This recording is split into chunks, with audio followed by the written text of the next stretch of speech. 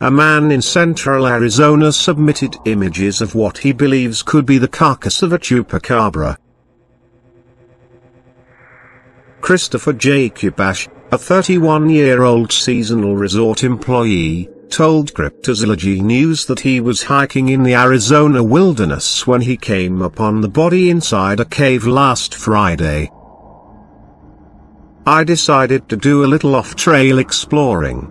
I was about a half of a mile off the trail when I found some really well-preserved centuries-old cliff dwellings built into the natural caves," he said. "I took my time exploring each dwelling in detail when I came to one small room isolated from the rest. I pointed my flashlight inside and could see something lying in the corner," he added.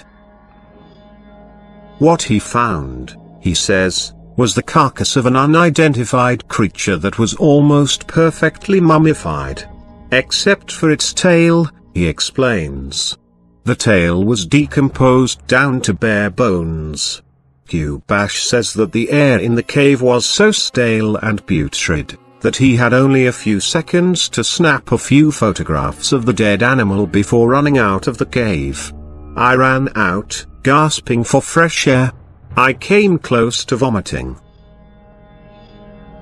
Reportedly, Kubash then quickly went back to his vehicle and left the area.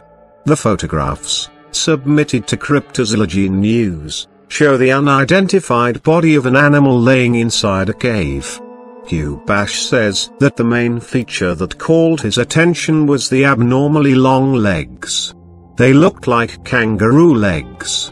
It also had a long slender body with a tail almost just as long, short front arms and legs and a small head sitting on a stocky neck.